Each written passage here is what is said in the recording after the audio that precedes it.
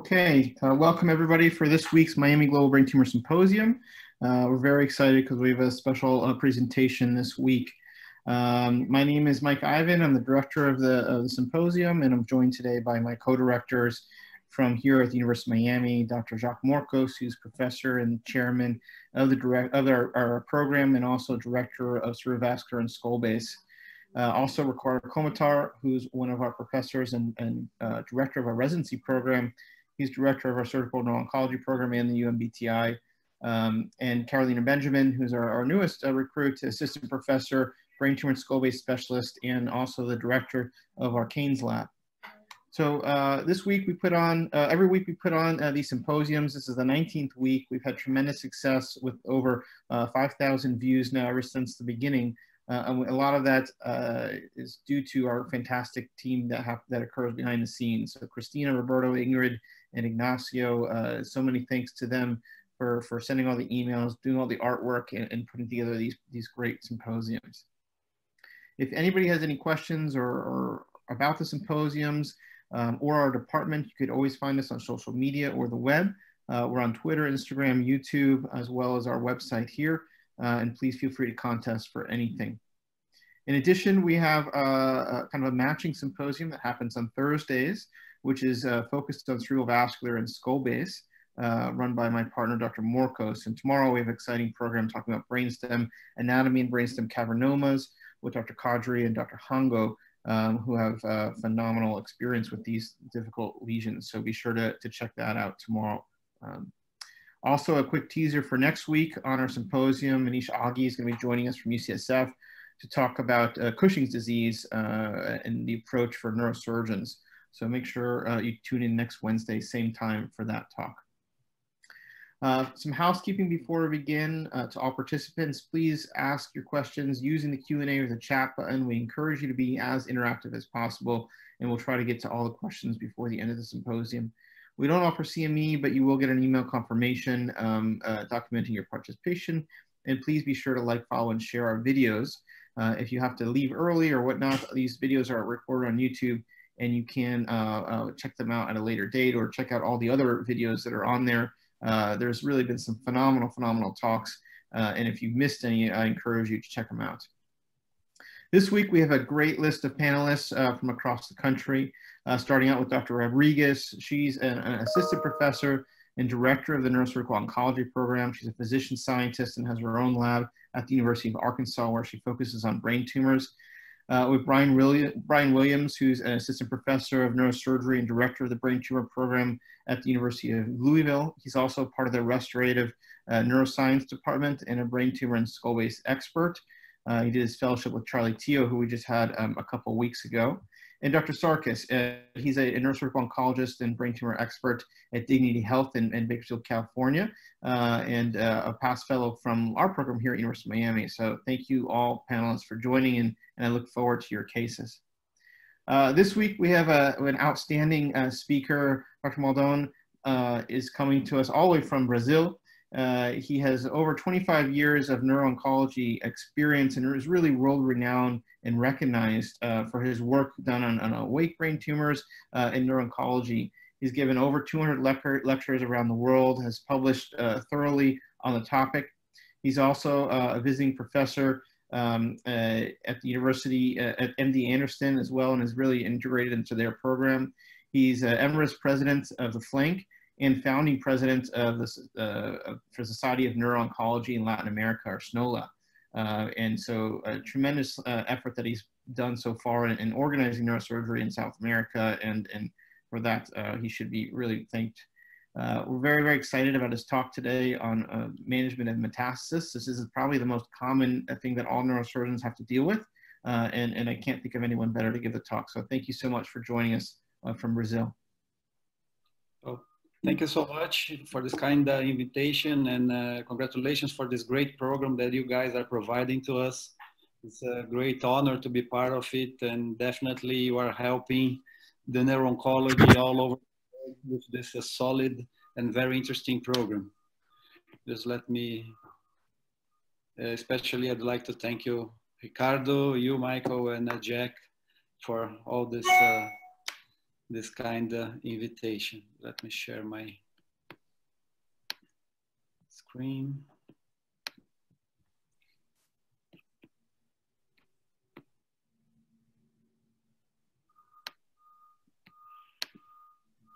Okay. Perfect. Okay, good. So we're going to discuss the management of brain metastases. You guys are going to see that this is very important. It's basically the most common non-primary tumor of CNS, and people are living more and more with cancer, and we have to deal somehow in their lives with a brain metastasis or adverse events related to it. So it's very interesting because we are seeing huge changes in paradigms and treatment options regarding this pathology. I have no disclosures for this presentation. And I always would like to start this kind of lecture with a simple but not so simple case. So if you have a patient, 38 years old, with a melanoma, diagnosed 7 months ago and started with dizziness, headaches, and after doing this MRI, the oncologist put his on steroids. And you can see how many considerations we can do it based only with this clinic and the MRI. So how should we treat the brain? Is it important any molecular information? We know this is a melanoma, but is there something more that should be crucial for defining treatment and prognosis for these patients? And how should we stratify this melanoma patient? Is there any rule for whole brain radiation nowadays? Is this still a current solid treatment option? Surgery or radiosurgery for some specific lesions, and benefits of each of this kind of modalities. And how about steroids? We all know that steroids are our best friends in neurosurgery. We cannot live without steroids, at least in the peri-operative time of following these patients, but maybe this is not so good for some kind of patients, and how to deal with this new steroids concept. And let me put this down. So if you have any other histology, how should we deal with these patients? And now in oncology, name is important, but the surname is most important. And how should we deal with the surnames? And if all patients are immuno or target candidated, and this is definitely extremely important in our management.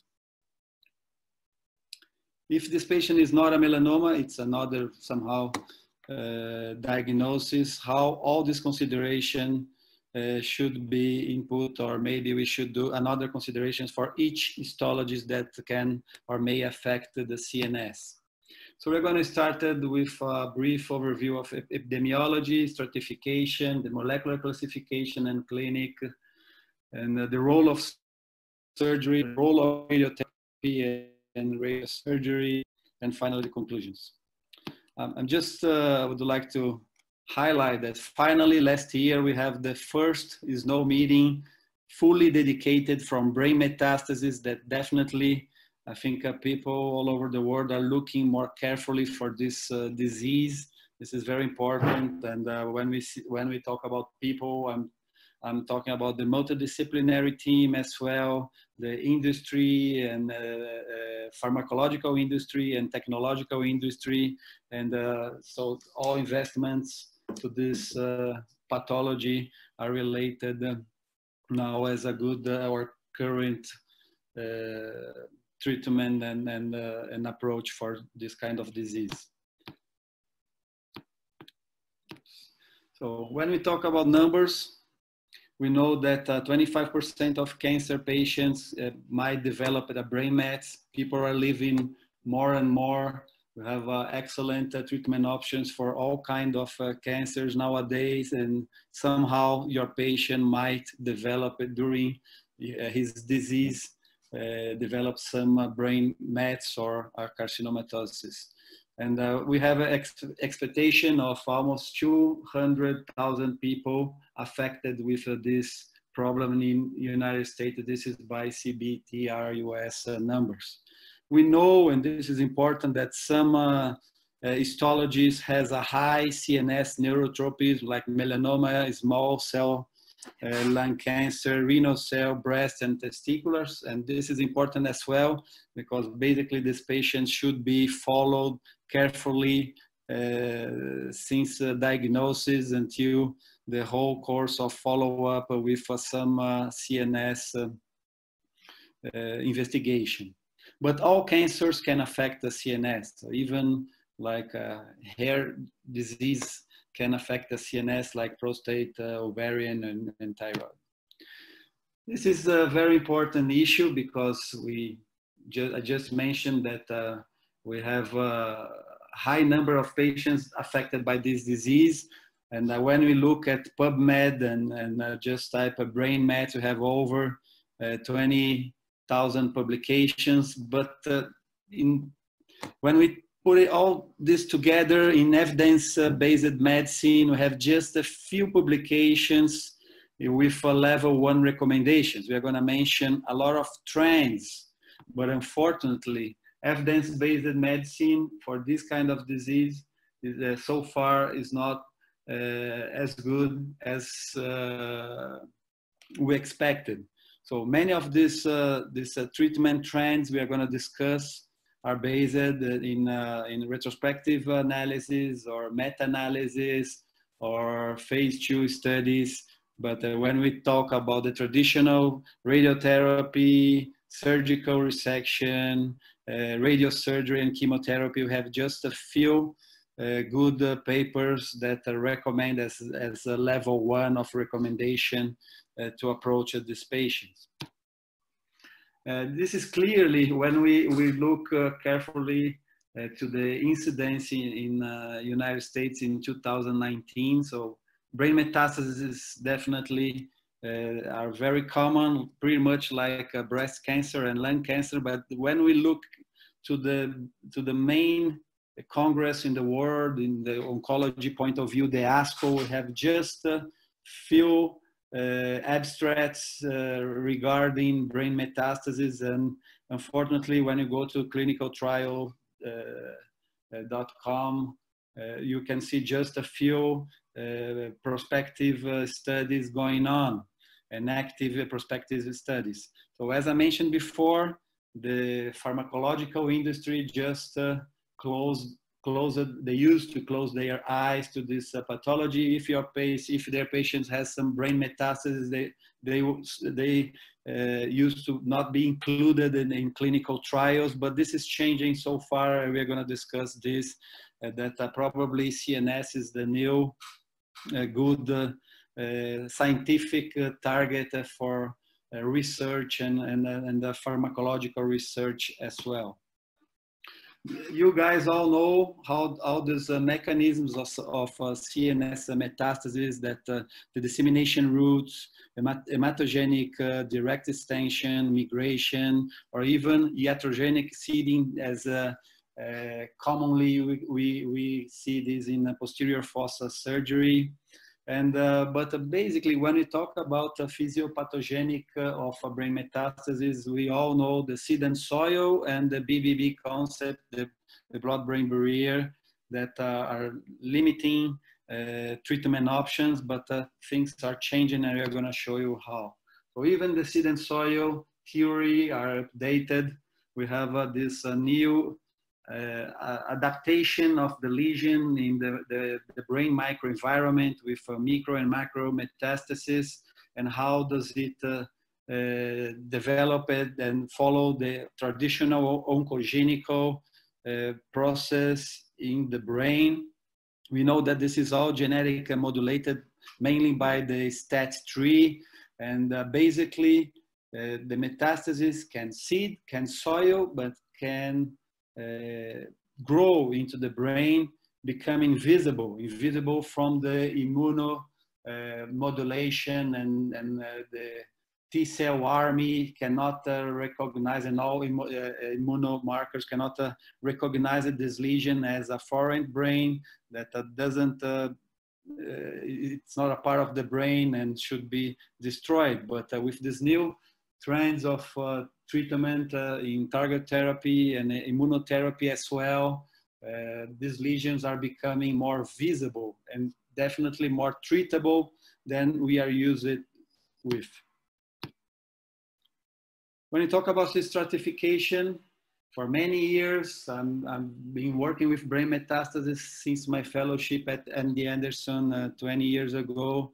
And we are used to use the RTOG, RPA, the Gaspar publication, dividing this lesion in class 1, 2, and 3.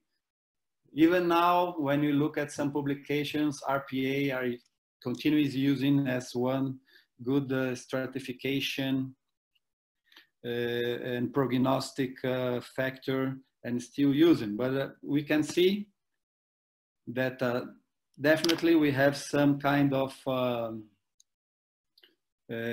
old trend, and people used to treat these lesions based on RPA, like patients with good RPA, I mean 1 and 2 are supposed to be good candidates for surgery up front, and patients with any RPA supposed to be good candidates for some kind of a radiotherapical treatment like a radiosurgery or whole brain radiation. But we are seeing that things are changing nowadays. After that, we have this good JPA, the RTOG, new, the Sperduto publication, dividing by histology. And then you can see some prognostic factors for small cell and non-small cell cancer, carcinomas, melanomas, breast, renal cell, and GI cancers. But when you look carefully to it, now this is diagnostic specific, but this is not so far very updated. It's outdated. And then when we even check this new tool that Dr. Sperduto provided to us, that the brainmetgpa.com, that we use it to access easily from our cell phones, we can see the main GPA index, and you can stratify these patients. But when it might be uploaded as well. Now, when you talk about lung cancer, we have EGFR, ALK positive or negative, but we have now new markers, and very important ones with a good targetable treatment option as well. So even the brain meta GPA should be updated every 3 or 6 months, because things are changing really fast nowadays regarding this kind of pathology. When you talk about the molecular classification and their clinical implication, this is very important. So this is the main difference and probably a landmark important tool and important information and knowledge that should be applied for all patients. Now we cannot use only the name of the disease, the histology. We should always look for the surname, for the genetical and molecular identity for each histology. And this is very important.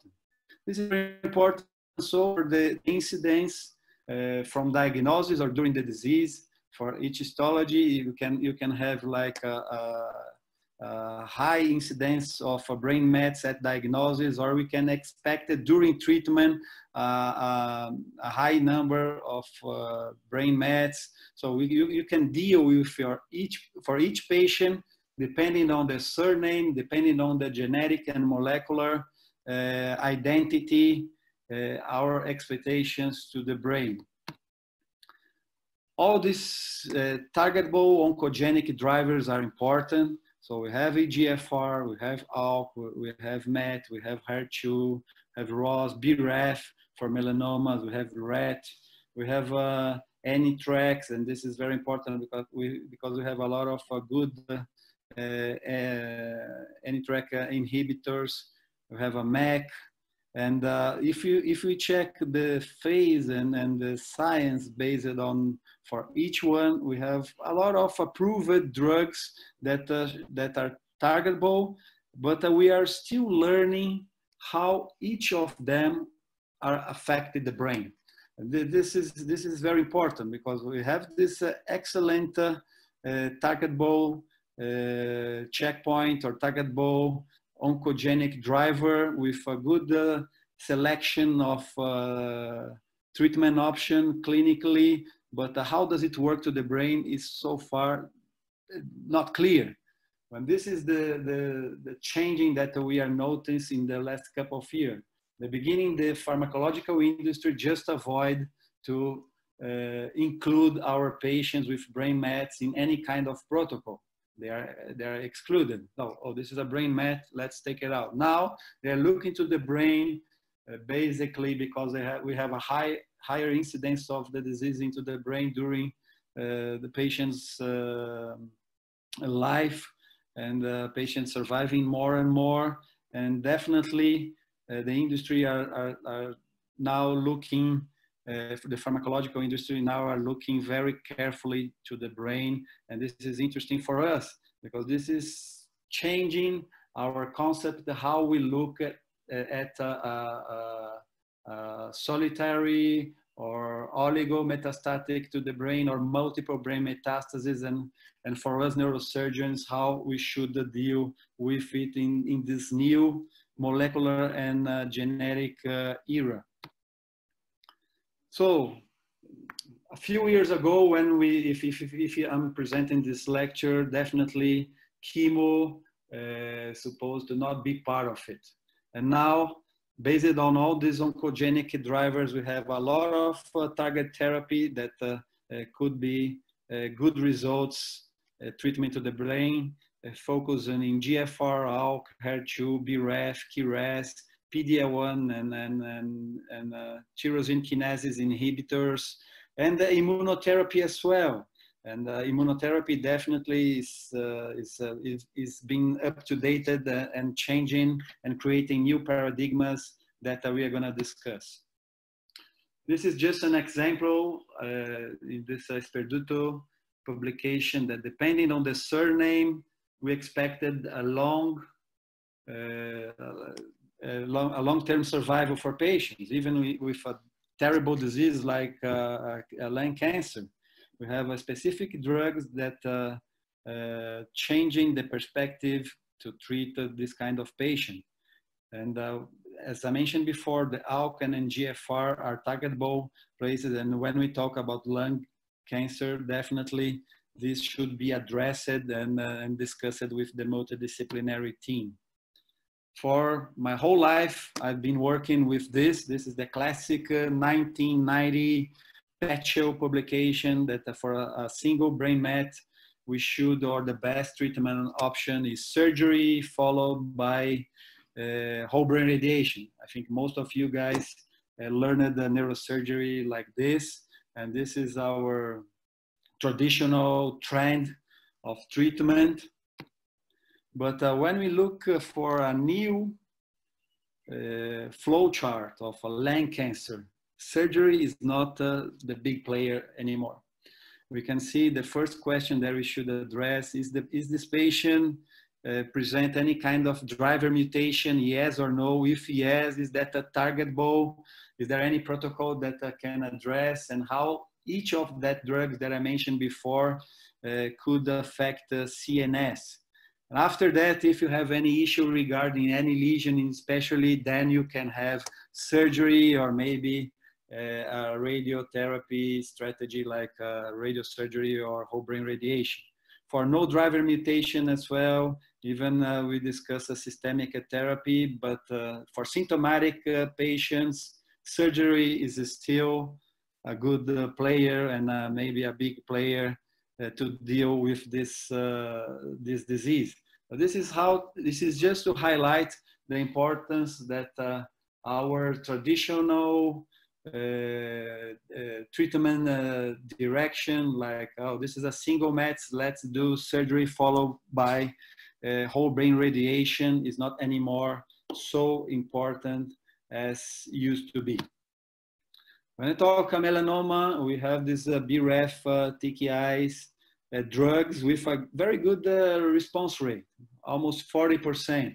And this is just to also highlight that for almost all brain metastases in a high CNS tropism, you have a name and a surname as well. So when we talk about melanoma, is there a BRAF mutated melanoma? This is the main question that we should address before discuss any kind of treatment options. If not, if you don't have this kind of option, we should look carefully. And how about immunotherapy? Is this patient immunocandidated? Is there any drug that can help the disease systemically and into the brain as well? This is a complex slide for a neurosurgeon. We are used to find ourselves trying to location the Sylvian Fisher, not trying to understand a graphic like this, but basically, is just to highlight that the tumor cell should present some kind of checkpoints in the cell surface, like a PD-L1 or CTLA-4, and with all this connection, recruiting dendritic cells, macrophages, and if you combine together and make this tumor cell visible, as I mentioned before, you might have the recruit of the T killers army and destroy the tumor. This is an example. A few years ago, an oncologist just called me, oh, can you help me with this patient? I have this melanoma patient with 3 or 4 brain mets, one of them around 3 centimeters with some kind of brain edema, and he asked me to take it out. And then I look at this PET scan and say, are you sure? Look at this disease, it's everywhere. Why should I, address and operate this brain, and how should I affect the outcome of this patient? No, this is immunocandidated, and we are going to start a new immunoprotocol with some anti-PD-1 and PD-L1 drug. And okay, let's do it. Let's do the surgery. It's not a big deal for us. And surprisingly, after 3 months of this immunotherapy, in a combined strategy with a CTLA-4 and a PD-1 anti-drug, we have this kind of result. And where's the disease? The disease just disappeared. And then we should realize, and how about the brain? Can the disease disappear at the brain as well? And then we started all this discussion all over the world about the effect of these new strategies into the brain. And for us, neurosurgeons and radio oncologists, definitely our best friends, the steroids, is a big villain. Surgery has the benefit when you operated a guy with some kind of edema related to a brain met. When you take it out, you can drop off your steroids as soon as possible. Maybe in 1 or 2 weeks, your patient is totally withdraw your steroids. On the other hand, when you used to do like a radiosurgery for a brain lesion located in an eloquent area, you might have some problems with steroids. And as we are going to discuss further on, we are expecting these patients to live longer, and radiosurgery has a progressive failure rate over the years, and this failure are related with steroids as well, any time of this disease progression. So this is something that we should consider. So should we need to put our patients off steroids? Oh yeah, so surgery is a big player so far. Oh, steroids is not a big problem, we have small lesions. Okay, radiosurgery is an excellent tool. This is clearly, in the last years, we can see that the patients that are used to use in a long-term steroids during their diseases in the brain, they live shorter than patients that are not using steroids up front. We have a significant difference for progression-free survival and overall survival regarding steroids as well. And when you talk about this steroids, maybe if we have a local control with not surgery, but maybe radiosurgery, we might have some kind of exposure of antigens, and maybe we should become this patient more immunofavorable for treatment. And this is the new trend as well. Most of these immunocandidates, they have a good symbiosis and synergies between radiosurgery and immunotherapy. So immunotherapy and target therapy are not replacing surgery or radiosurgery as well. Indeed, we are trying to find the role of each one combined together. And clearly we are also understanding better these new treatment options. We just the neuro-oncological community just realized that a single agent immunotherapy, they tend to be effective, but if you combine two modalities and strategies of immunomodulators, you have a significant results and good results regarding progression-free survival and overall survival and local control and distant control into the brain. This is a typical example. In the right side, we have carcinomatosis, a meningeal carcinomatosis. The disease is all over. This is a melanoma without the BRAF mutation, and I started the combination of two immunomodulator, and this is after 1 year of this strategy, there is no disease into the brain. We are talking about carcinomatosis and meningeal. This is a terrible disease. We are used to have like a 4 to 6 months of survival for this patient, and now we are talking about a long-term survival. So, and then we have to realize that maybe we can offer more than our traditional Ommaya with intraventricular injection of some kind of chemotherapy to these patients. Finally, we are all surgeons, and definitely surgery is trying to find its way into all these new concepts. And is there a rule of surgery? Definitely yes, still yes. And we're going to discuss some of them. We respected all the traditional neurosurgical oncological concepts of accessibility, resecability, and quality of life. We used to have all these surgical criteria, that size, location, histology, age, KPS, and general condition.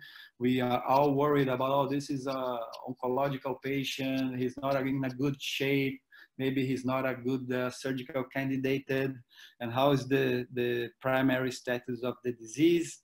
But now definitely we should include it as well, as I mentioned before, this kind of if the patient is a immuno or targetable treatment candidate. But even following these criteria, we have some situations. And the main issue when we are talking about brain metastasis, this is not a single physician patient. It's crucial to have a multidisciplinary discussion, and use as a neurosurgeon should apply your common sense and not be focused only in protocols.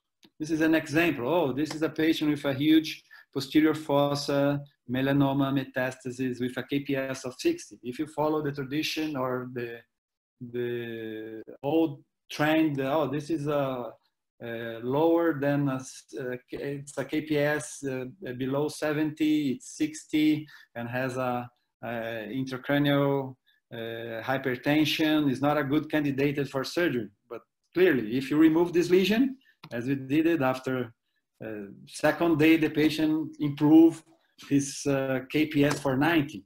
Let's move to the extreme situation. This is another melanoma patient. The disease is totally under control below the neck and has this bleeding in the right insula. And then I had this call, emergency call. The patient is anesochoric and a KPS of 10. Okay, game over. let's, you know, bury this patient. Unfortunately, we cannot offer. Is that the right thing to do? Let's talk. This is like a bleeding, critical situation for us neurosurgery and neurosurgeons. I'm sure if this patient is not an oncological one, you guys are going to operate it. So let's call to the oncology and understand the disease and see if this patient has some kind of good perspectives in this new molecular era. And the patient, yes, indeed he had. So let's do it like emergency surgery, and the patient recover his KPS for 70 after 7 days of surgery. So this traditional protocols about a low KPS or aging as well, like a patient's over 70 years, let's do nothing. This is not only, and we not should apply isolated all these criteria. Let's, for each patient, have their multidisciplinary discussion, trying to find the best treatment option for each patient. Coming back to the case that I presented before, the patient with a 12 melanoma lesions, it's a negative, BRAF negative, some of them with edema. We decided to operate the edema ones, even the smaller ones, because this patient was immunocandidated. This is after removing 6 lesions that were causing edema in 2 crannies, and the patient received EP and NIVO, and after 30 days, whole brain radiation. This is the patient over 1 year after treatment. There's no disease into the brain. And then we just highlighted that, oh, indeed we did a good thing, looking retrospectively. But if I just showing to us the first panel of diseases, you can just argue with me that, oh, this is not a surgical patient. And maybe you're right, we never know. But in this case, in this context of immunocandidated, was a good option. We have all these surgical tools, but I'd like to highlight the navigation, the ultrasound, the intraoperative MRI. Ultrasound for me is a big player, and maybe is the main tool. Why is that? Because it's easy, it's cheap, it's available in all OR by law in Brazil, because the anesthesiology might function vessels guided by ultrasound over here and probably all over the world.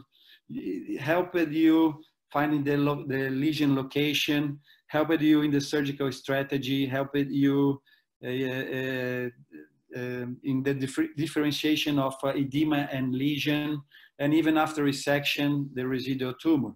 This is an example that I mentioned before. This is a small lesion that you might have some difficulty to find it. You have the brain shift, the navigation could let you go in the wrong way, do this, the brain shift, and then you can use the ultrasound and help you in your surgical strategy, trying to achieve an en bloc resection, even for small lesions like I just mentioned to you.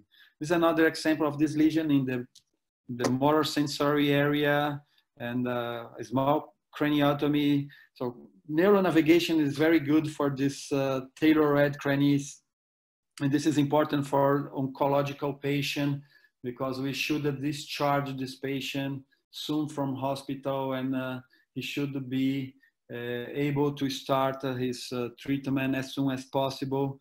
So tailor-read craniotomies are very interesting, but should be enough for you to do your intraoperative monitoring. In this case, the ultrasound, we had the lesion, and we are not sure if the lesion is at the motor of the sensory, but you can see in the middle of the ultrasound, the central sulcus. And then we decided going up front, going backwards. You can see the fissure, the central sulcus in the middle of the lesion, and we decided to do a resection in 2 parts. The anterior part, the pile resection, anterior and posterior, trying to avoid coagulations of the main vessels, the main truck vessels that used to run into the pile in the central sulcus. And this is after resection. You can use any strategy that you are using. You can do like a transsulcal resection to an en bloc resection, a transcortical one, a trans fissure, Sylvian fissure or transsulcal, depending on your strategy. And just to mention that your craniotomy should be as big as enough or tailored and tailored for you to do intraoperative monitoring. Regarding intraoperative monitoring, we should apply a continuous intraoperative monitoring. Not only identify where is motor, where is sensory, where is the tract, but doing the resection, especially when you are doing like an en bloc resection, dissected with your probe. Now we have this kind of probe that is pretty much like a plain field, and then you have a real-time intraoperative monitoring, or use the suction probe when you are resecting and suction at the glial, surrounding glial tissue. This is an example of this lesion in the motor strip, and you use this technique, you have a very good outcome for the patient. In our experience that we published before, for lesions located in an eloquent brain, we have over 185 patients. And unfortunately, for these locations in eloquent brain, we have only less than 50% of en bloc resection, and I'm going to show you why this is important. But we also have a complication rate of 15%. Let's keep this number in mind because we are going to compare with radiosurgery further on. This is a case that didn't work well. I could not reach this lesion without impair the patient. I have some kind of positive testing for many nuclei when I'm trying to reach the lesion into this patient. Was treated before with radiosurgery twice, and I have some difficulties to reach this lesion, and the patient after resection presented a worseness, a clinical worseness, a neurological worseness after surgery. But when we look carefully to the literature, we can see that we have a few complications and overall complications followed by a craniotomy for brain mets. We have this kind of concern that this is a critical patient because it's an oncological patient, but when you are looking for pneumonia, VTI, or urinary tract infection and sepsis and so on, we have a low rates, fortunately. But in one situation, I would like to highlight the importance of location. And infratentorial tumors are related with long extent of stay and reoperation rates and readmissions and fistulas and neurological problems, and mainly to the secondary or carcinomatosis, meningiocarcinomatosis for these patients. So factors that affect the local recurrence, definitely size. The histology sarcoma, that is the only one that might have some kind of brain invasedness, not only extra brain disease, and patients that did not receive en bloc resections. So the surgical technique is very important, mainly trying to avoid the leptomeningeal disease and the local recurrence, and definitely your en bloc resection is critical to avoid this kind of a situation. I mentioned before that carcinomatosis and leptomeningeal disease are a terrible progression of the brain cancer, and usually related with a low survival rate. But if you are dealing with lesions at the posterior fossa, you have an annual risk of up to 25. And if you are operated patients over there, definitely you should take care about your surgical strategy. I mean, pre and post-op, we are going to mention that further on. This is another interesting MD Anderson paper, but if I achieve en bloc resection, why should I submit my patient to a complementary or adjuvant radiotherapy? radiosurgery for surgical cavity, or even whole brain radiation. Indeed, if you add some radiotherapy for your patient after surgery, like Petio mentioned before in 1990, you have a good or better results for local and distant failure, that's for sure. But MD Anderson, so far, they tend to not apply immediately after surgery, an en bloc, clearly en bloc resection, any sort of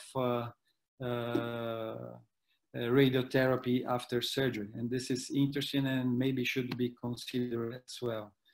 For multiple brain mets, you can do simultaneous tailored craniotomies, or even in one craniotomy, you can address many lesions as that you wish. This is another example, but we just keep in mind that for each craniotomy, we have around 80% of complication. So if you'd like to do like a 5 or 6 crannies, probably your patient is gonna have some kind of problem in the post-operative evolution. Regarding the posterior fossa, as I mentioned before, we should look carefully for this patient. This is a very interesting retrospective study at MD Anderson comparing piecemeal resection, en bloc resection, and radiosurgery. And definitely the piecemeal resection were significantly related with leptomeningeal disease after the treatment. This is the classic en bloc resection that should be addressed. And considering that, we are going to discuss a combined local treatment surgery for radiosurgery after surgery, or radiosurgery prior surgery. And this is a specific situation that, in my point of view, should be that definitely fit well for this kind of patient, to do pre-operative radiosurgery for posterior fossa lesions, but we're going to mention this afterwards. So for the impact of surgery, definitely we have this relation with a rapid steroids drop-off, fast neurological recovery, easy radiological interpretation. This is very interesting because now we are dealing with all these new treatment strategies like immunotherapy and target therapy, and we have to do these renal criteria and have our interpretation of these results. Most of these patients used to present some kind of increase in size, like inflammatory burden related to treatment, but we are still trying to understand this radiological interpretation. But if you don't have lesion, like previously removed with surgery, it's easy to understand this kind of radiological interpretation. And after surgery, it's easy to have a proper brain management for our patients. We have some additional criteria that recently are highlighting, like gliomas, that the new gene sequences are becoming more and more important, and maybe you should reoperate your patient to get some samples for patients with glioma, and then you can have this new gene sequences and upgrade your treatment for brain mets. And I'd like to mention that Dr. Brastianos from Boston, she spent her whole life studying this kind of patients, just presented to us nice papers that most of over 50% of these patients have a different the same histology, but in a different marker, a different biomarker, a different gene or important molecular driver, and you can change your treatment based on this new biopsy. So maybe in the near future, the new molecular and you might have a new molecular and genetic diagnosis when the disease reach the brain, even if you have like a prior primary diagnosis at the lung or breast or whatever. We have this new strategies. I mean, LEAT I have absolutely no experience, and this is my good friend Sujit and Diego, good friends that are doing a great job with this new strategy. Maybe our panelists can help me explaining better this kind of thermal burning disease strategy, like a lead that you have this thermal control. But this is also interesting for radionecrosis as well, not only progression after radiosurgery or upfront, but I've been seeing specific tricky locations treated with lead with good results. And this is interesting, like this thalamic lesion or brain stem lesions like that one that I mentioned before, and I impair my patient after my surgery, and maybe LITA should be a good tool for these patients. Regarding radiotherapy, for many years, these are two Brazilians that they are UFC fighters. UFC in Brazil after soccer is becoming the most popular sport. We have a lot of Brazilian practicing this gentle sports called MMA. And for many years, we've been fighting with radio oncologists, trying to prove that surgery is better than radiosurgery. Then they were trying to prove that radiosurgery were better than surgery. I was part of this process during my career. I've been doing like a meta-analysis and publishing some papers, and for sure in all this retrospective, not level 1 science-based medicine, we have these papers that suggest that the surgery is better, others that the radiosurgery is better, others that they are similar. But we have a trend, this is the MD Anderson number, that people are operating less and treating more patients with radiosurgery. This is a fact. I can notice this in my clinic, and maybe you guys can notice in your clinic that definitely radiosurgery is effective, and it's increasing in number comparing with surgery. When we compare the beginning of radiosurgery, most of patients used to be treated with surgery, and now most of patients are treated with radiosurgery. The real effectiveness and complications rate, this is important. This is some of our publications, but we noticed that in our multivariated analysis regarding outcome and location, that the primary status, if the lesion is located in a functional eloquent brain area and volume for sure, these are positive factors that are significant for failure in radiosurgery. Talking about complication rate for lesions located in eloquent areas like motor, sensory, brainstem, and speech areas, we have a complication rate of 22%. Coming back to my series, a surgical series, we had this complication rate of 15%. So the traditional trend, oh, the lesion is located in the motor, let's do radiosurgery. Probably you might put your patient in a higher risk. Depending on the size, depending on how deep your lesion is, maybe surgery should be, especially regarding this fast steroids drop-off, surgery should be a good option, even in lesions located in eloquent brain. We also published that the radionecrosis is only radionecrosis in 1/3 of patients. The rest of them are a mix of treatment affected and even disease progression. So when you're doing like a pathological analysis of after removal of this patient. So when we see like a radionecrosis, we might have this in mind that maybe you are dealing with a truly progression of the disease. And we might have this concept that the radiosurgery is definitely effective for all histologies, mainly at the first year. But this effectiveness is, you know, you have this decreasing rate of effectiveness during the long or during the life of the patient, especially after 1 year.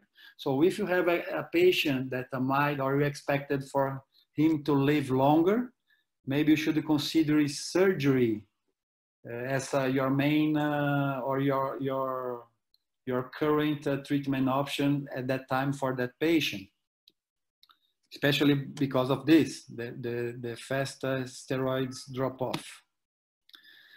But this is again the MD Anderson series that people, can do an MRI easier and easier. If you have any complaint, okay, let's redo MRI, and you are treating smaller and smaller lesions with radiosurgery. And this is good. You have a local control as soon as possible. The disease is just diagnosed. Regarding size, this is a critical issue as well. For the last 15 years, I used to have this concept of this magic number of 3 centimeters. Okay, it's bigger than 3 centimeters. Let's do surgery. Oh, okay, it's smaller than 3 centimeters. Let's do radiosurgery. This is the concept that I learned. But when we look carefully for this shown, the RTOG toxicity grade 3 and 4, and we compare size, we have these big groups of up to 2 centimeters. You have like a 10% of complications. Between 2 and 3, we have, depending on the dose, maybe 25% of complication, and over 3 centimeters, depending on the dose, 15 to 33. So why 3 centimeters is the magic number? How about the 2.9? How about 3.1? And these big groups. And for me, there is no huge difference between these two groups of 2 to 3 and over 3. And when you look for the new publications regarding size, the smaller lesions definitely has a great outcome in local control treated with radiosurgery. So in my point of view, we should just forgive and forget all these 3 centimeters magic number and treat smaller lesions with radiosurgery. As I mentioned before, it can fail, and the fail in long-term follow-up of this patient is over 30% with radiosurgery. But as I mentioned, I was trying to prove that surgery might be superior than radiosurgery. And then we realized that we are friends. We should work together. Why not operated bigger lesions and do radiosurgery for smaller? Or why not combine radiosurgery after surgery, doing like a surgical cavity? And this is the new or the recent trend that we are dealing with. I mentioned about immunotherapy, and radiosurgery definitely has this kind of a peculiar aspect, the abscopal effect. If you treat one lesion with radiosurgery and then you do immunotherapy, basically by maybe presenting some new antigens and the disease into the brain for new lesions or other lesions not treated, the lesions shrink. So we definitely have this synergistic effect with radiotherapy and immunotherapy, and this should be considered nowadays as well. But we have this problem of timing. What you should do first? They ask your opinion. We have a lesion into the brain. Oh, let's do radiosurgery and then start immuno. Oh, let's start immuno and then do radiosurgery. Let's operate it and then do. We are still. This is still unclear for us, the precise timing for upfront treatment. If we should start with surgery, with radiosurgery, with some kind of a target therapy or immunotherapy as well.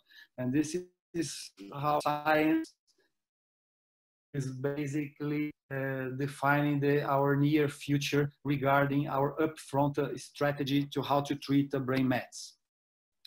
There is no limit nowadays to treat regarding numbers with radiosurgery. We have this old concept of up to 4 lesions radiosurgery, over 4 lesions, let's do whole brain radiations.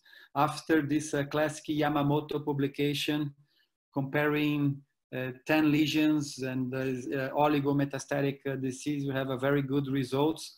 I've been presenting lectures all over the world, and I'm surprised that I'm seeing like 75 lesions treated with radiosurgery, 50 something, 60 something. So it's clearly there is no magic limited number for all of these patients. So radiosurgery is very good for local control. This is an outpatient treatment. It's a low acute morbidity, minimal invasive concept. This is you have this new trend of combining radiosurgery with a new strategic immuno or targetable treatment, but we still have differences in effectiveness and complications rates regarding location, size, and the primary disease as well. And the recent trend of a surgical cavity as well, it's interesting, it's elegant, and you avoid whole brain radiation. This is retrospective studies like a meta-analysis, and when you look carefully for local recurrence with this strategy, radiosurgery as following surgery, we have this local recurrence between 5 to 25%. But when we come back to the classic PETCHO publications or other publications following surgery and whole brain radiation, we have similar numbers. So radiosurgery followed to surgical cavity compared with whole brain radiations, you have similar numbers, but the effect of whole brain radiation, you might have a better long-term follow-up outcomes. This is the Paul Brown publication, and it's very interesting that comparing at 3, 6, and 12 months, if you treated these patients for local and distant control with a whole brain radiation, it's still on. So we are trying to avoid whole brain radiation, but this is still good tool. It's a good treatment option so far when we compare outcomes. But when we compare quality of life and neurocognitive status, definitely we might have some problems. Whole brain radiation are or used to be associated with bad neurocognitive outcomes and a clinical decline of patients when we compare with radiosurgery. But this is another interesting Paul Brown slide that he just presented at this SNO meeting. That why should this patient present this kind of neurocognitive deficits? Is there only whole brain radiation fault, or you might have some kind of tumor location and progression, other complications that regarding cancer, like medications, depression, epilepsy, infections, and so on. And if you apply some kind of neuroprotective tools, I mean memantine and hippocampus spare, you might have a good results as we have with radiosurgery to the surgical cavity. But we have this new current trend. Why not use radiosurgery prior to your surgery? And this seems, but why should we apply this new concept of pre-op radiosurgery? Comparing the two main complications regarding radiosurgery followed surgery, we have a high number of leptomeningeal disease and radionecrosis. You can imagine that you have like a surgical burden with a lot of hemostasis and coagulation, and then you are going to do 20 grays to this area that is suffering from your surgery as well. So doing a prior radiosurgery to your surgery, you have better results regarding meningeal carcinomatosis and radionecrosis as well. So this is, in my point of view, our current trend. And regarding our concern about lesions located in posterior fossa, maybe should be a good strategy. Even if you have like a 3 centimeters or a big lesion in posterior fossa, if we apply this pre-op combined treatment strategy, you might have a lower rate of carcinomatosis. So for us in our group, we have 2 cases so far. It's not a big series because we are just applying this technique for posterior fossa lesions. We are doing pre-op radiosurgery to our patients. This is an example. Imagine as well for a radio-oncologist, for him it's really easy to do the radiosurgical planning for a lesion like this. You can draw this in 5 minutes. Oh, the lesion is here. Let's do our plan and let's apply 20, 22 grays, even a higher doses, because after 5 to 7 days, I'm gonna remove it. On the other hand, if I have all this surgical cavity with some kind of swelling and some kind of hematic surgicel or something, and the brain is a kind of collapsing, to do the precise surgical cavity treatment is not as good as doing in a situation like this. That makes sense, that become easier to the radio-oncologist to treat a lesion than a surgical cavity as well. I unfortunately have only a 14 cases experience, but in my point of view, it seems to be a good option to treat this patient with this combined pre-op radiosurgery strategy. Many years ago, I published in some books, this is in Portuguese, a kind of a flow chart treatment, and then I realized that I'm a dumbass, because after 2 years, it's worthless.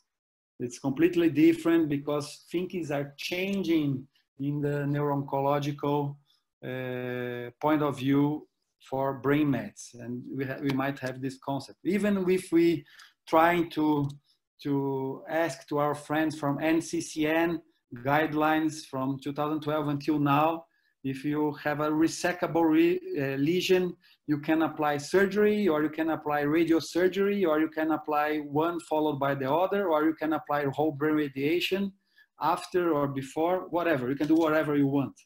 So you don't have like a specific treatment. That's the importance. This is just to highlight the importance to do multidisciplinary approach for your patients. We don't have a flow chart, but we have this kind of directions that we establish in our group, that for all cases, we try to do a multidisciplinary approach and think as a neurosurgeon about maybe this patient is an immuno or target candidate. Lesions smaller than 1.5 centimeters, we have a trend to do radiosurgery, bigger to do surgery. En bloc resection, maybe we can use or not radiosurgery, but now we are applying a pre-op radiosurgery to all patients.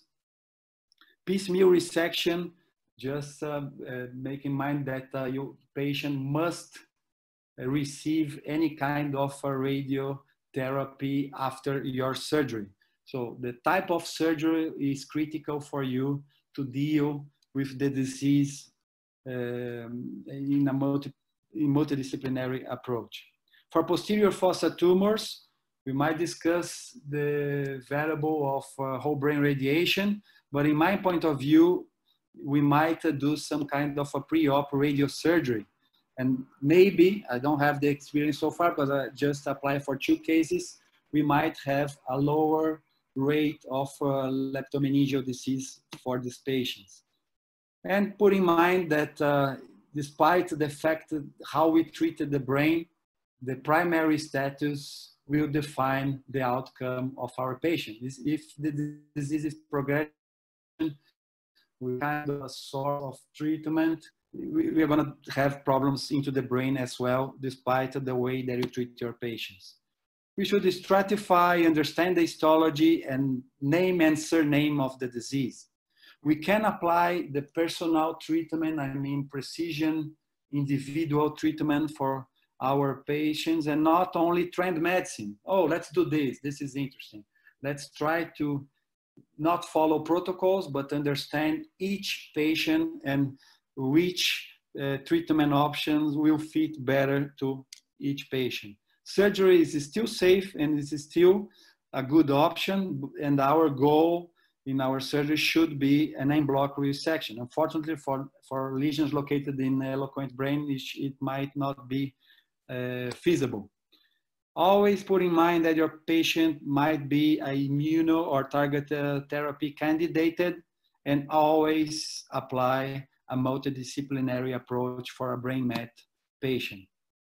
This is us looking to the brain, but not anymore. We should understand the disease and understand as well that we should not deal alone. We are not on, we not own the patient. This is a multidisciplinary patient, and we are still an important part of this team work dealing with this brain mets disease. Thank you for your attention. Thank you so much. That was really one of the most comprehensive talks on brain mets that I think I've heard in a long time. So that was really outstanding. I know you went a little over time, but it was really, really important information, I felt. Just a couple questions that we have here.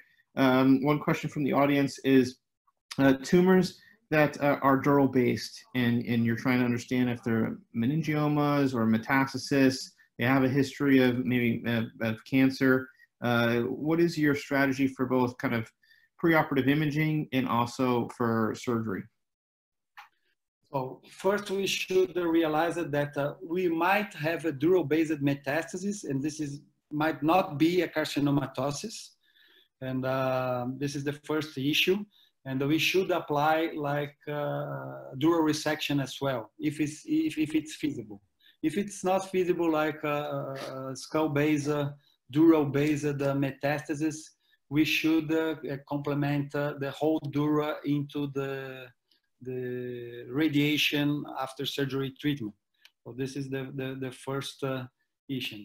As you mentioned before, the traditional MRI should be done and focus in this dural analysis, but your patient might receive a pre-op CSF analysis as well. Because if it's possible, you might do surgery, but your patient might receive whole brain radiation after treatment. So if you have this, I'm not sure if this is a dural-based metastasis or even a carcinomatosis with a lesion specific in one area, you must do a CSF prior to your surgery, and then define with your multidisciplinary team the best approach for this patient. Great. One question I had is, following up on Dr. Braciano's work with this idea that some of the mutation statuses are different intracranially than they are in the body.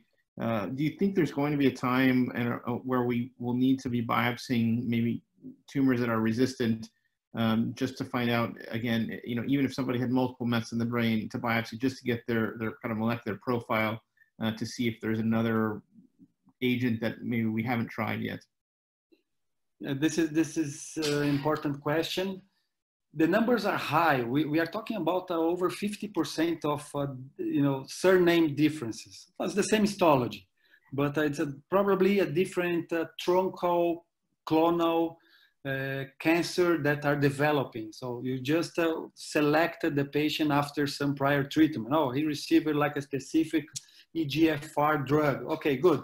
And now we have recurrence. This is the main question. Why this is just fail? Probably it's a new, clonal cells, and so I totally agree with you. We might discuss to biopsy or remove this lesion to have a new sample and just check if we are dealing with the same disease based in different surname. Yeah, no, I agree. I mean, I think in the past, a lot of us have blamed the blood-brain barrier for and penetrance for why things are not working in the brain. But I think this brings a whole new concept as to different kind of mutations that may be happening. I know we have our panelists, and I know they're busy, so I want to get to their cases next. So maybe Dr. Rodriguez, if you want to start.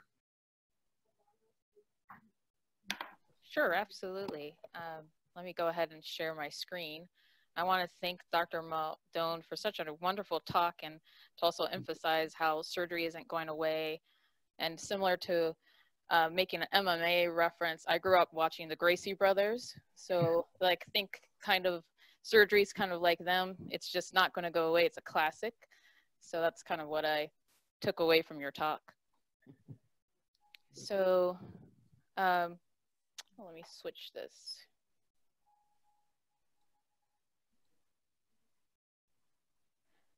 All right, so my patient is a 60-year-old female who presented 2 years after her initial diagnosis. She had melanoma, and she had a local excision of a back lesion. The margins and lymph nodes were negative, and she did not receive any adjuvant therapy. But she came in with headaches and confusion, as well as just difficulty completing tasks at work.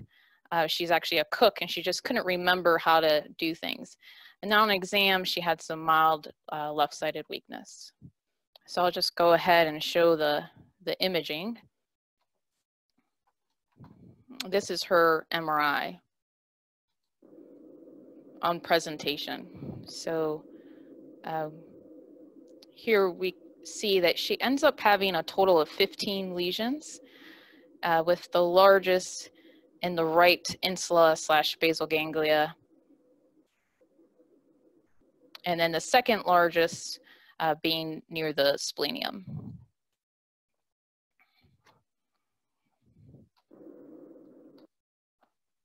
So again, 15 total lesions, and I don't know if we want any input on what Dr. Muldoon would do, but I guess we'll wait till after presenting this case. But we ended up taking out the largest lesion. So I talked to the radiation oncology team. I felt that she was symptomatic, obviously, and elected to take out her largest lesion. And I ended up using the brain path device. I really like those for deep lesions, so I did a transfocal approach and kind of mapped out her tracks and was able to get a complete resection. And then we follow this up within a week. We ended up doing SRS to each of the remaining lesions, as well as to the cavity. So each of the smaller lesions got about 20 gray, and then we fractionated the resection cavity, and that splenium lesion got 3 fractions of 9 gray each. So again, this is just showing the post-op films. And then she was mutated. She had a BRAF mutation, started on BRAF and MEK inhibition. And this is her a year later. Approximately 9 months later, she had some areas of recurrence that were treated with SRS. This is her a year later. Thankfully, this lesion back there actually responded to SRS.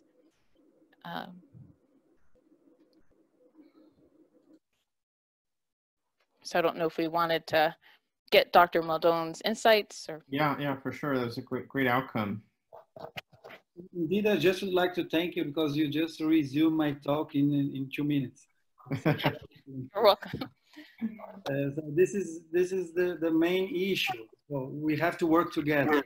So we have your radio oncologist concerned about the lesion size, but indeed your patient is a target candidate for BRAF and inhibitors and MEK inhibitors, as you mentioned before, with a very good brain result. Even if your patient is not a BRAF mutated patient, your patient might receive immunotherapy, and then your surgery is definitely feasible as well, just to make him steroids free.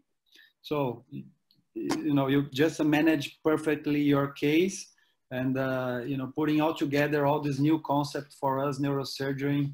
This is how a patient should be addressed in a multidisciplinary. It's interesting because they still have like more than 10 lesions, and was treated with a radiosurgery. Just, this is interesting. We can see the abscopal effect of target therapy with radiosurgery. We can just trying to understand the oncogenetical features and radiobiological features of radiosurgery. You just present some kind of antigens and cytokines of interleucins in that microenvironment, and make it this lesion treatable. And then you have like a distant response or good response in lesions not treated. But this is a very good example that summarizes everything that I've talked in one hour. Thank you. Yeah, excellent. I mean, I think a lot of times these melanoma patients, when they present with a large lesion with many others, it's because one of them bled. So this was a little bit unusual because you had one that was solid, and that's a hard tumor to take out. So congratulations, that's a great job. And I think that just understates what Dr. Muldoon is saying, is that the number of tumors isn't necessarily as important as kind of the size and all the other features of the patient, and treat the patient, not just the image. Ryan, do you want to go next? Sure.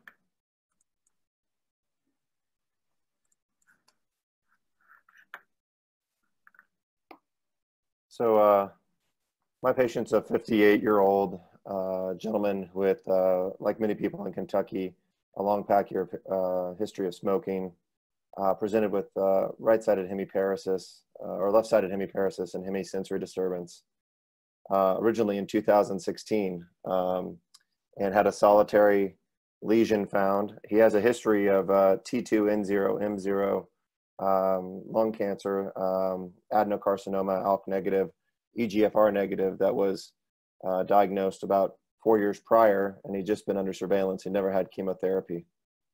And so with the solitary met, we're still living in Patchell's world. So at the time, the lesion was resected and got postoperative radiosurgery, and then was observed. No further metastases were noted. The CT of the body at the time of this image over here was negative. There was no other distant metastasis in the body. So still under surveillance, no chemotherapy. And then when I took over his care, he came back and had recurrence at the same site. Again, his body imaging was negative. Again, the rest of his brain was clear. So he had local recurrence. And at this time, I offered him biopsy laser ablation versus craniotomy. And he elected for biopsy laser ablation, which I thought was very reasonable. And so here's the laser catheter and the tumor, or whatever this was.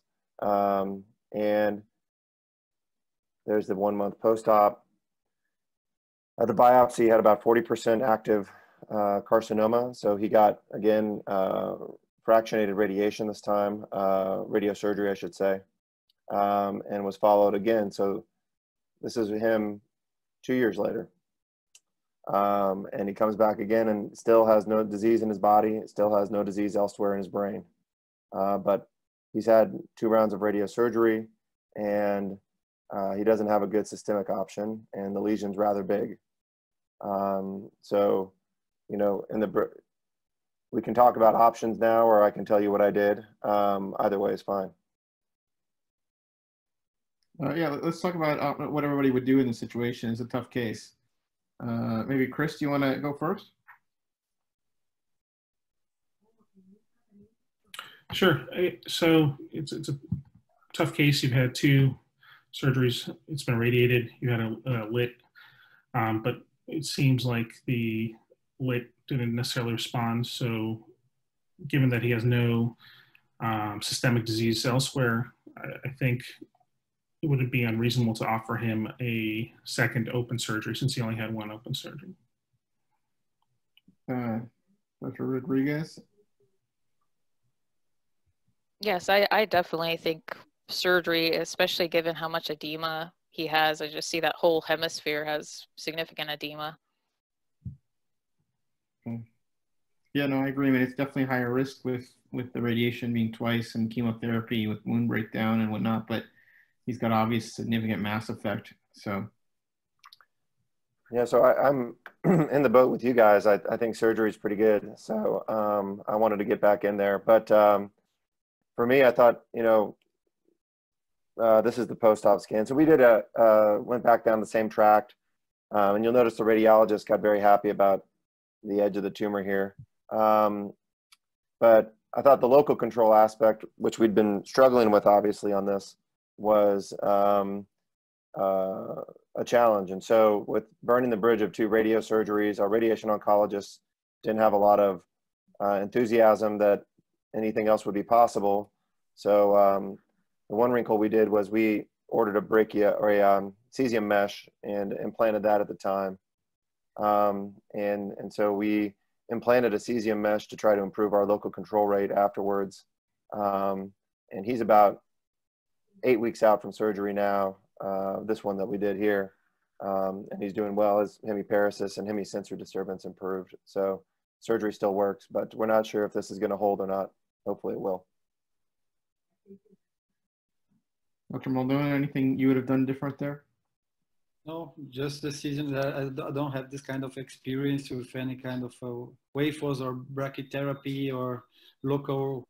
I mean, strategies. We know that some for cases difficult like this with bad local behavior that are not controlled with traditional surgery, radiosurgery, and radiosurgery and whatever. Maybe might be a solution. I have absolutely no experience, and I just would like to thank you to highlight the LIT importance as well. But you melted the lesion, but it's still aggressive. And I just would like to ask you if this the second and third surgery, if you have absolutely predominance of disease, or if you have a lot of treatment. I mean, treatment. How can I say? Treatment effect. I mean, it's a treatment effect, or mainly truly residual disease progression. What do you think? If your pathologist just agreed that it's totally disease progression, or you may have some kind of treatment effect. Yeah, I mean, so with the LIT, one of the downsides certainly of a biopsy LIT approach is that even if you do the biopsy, you still have sampling bias. It's still a core of maybe 1/20th, 1/30th of the tumor. And so there's certainly, that can lead you astray. So about 40% of the needle biopsy we did showed active carcinoma. So, you know, for whatever that's worth, that, you know, suggests that there's still active cancer there. With the surgical excision, it was 80% active cancer, and we took out the majority of it. So, you know, I feel like the lesion is coming back from, you know, 2 things. I think, you know, the LIT can always be improved a little bit, and I don't always get the best heat spread. And so we had over a 90% ablation of it, which is pretty reasonable with active cancer at that site. My sort of practice bias is to treat with radiosurgery afterwards, especially if it's over a quarter active carcinoma in the biopsy, and go from there. As to why this has come back sort of every 2 to 3 years on sort of like a metronome, that's a separate question. And why hasn't it spread anywhere else if it's so aggressive? That's also a separate question. It's look like a sarcoma behavior. I mean, you have a huge local recurrence with not sarcoma used to behavior like this. But I'm just asking you that because in case that you have a predominance of treatment effect, maybe we should use anti-angiogenic agents like a bevacizumab after your surgery, instead to use the cesium that I had no experience, and hopefully you're going to work. And so if you have this predominance of treatment effect, we might considering the use of bevacizumab or other anti-angiogenic options. Thank you. The only thing else too, I would say, Brian, is you know, the lit isn't like radiosurgery, and we could, you know, here we've done, we have a pretty large series of over 120 brain tumors, and of those, I think we're up to now 7 patients that we've retreated after it's regrown. So treated with lit, again, had a very good ablation, like you said, and then a year and a half later, you have the small recurrence, and we've gone back in there and just did a second lit when it was small. Obviously, here it cat's out of the bag. But you know, if a patient has good follow-up and they're able to kind of get frequent scans, sometimes you could touch up with the lit coming from a separate trajectory. I don't know if you have experienced that at all as well. Yeah, I have a reasonable experience with staged lit, and the golden question is, you know, for you or for us, is getting it at the right time, and then is it staged in terms of planned, you know, 2-stage lit at the outset versus a follow-up and watch and see approach. And that part I haven't well worked out for myself yet when I don't get a perfect ablation, but I'm working on it. Okay, thanks again. A great outcome so far. Chris? Yep.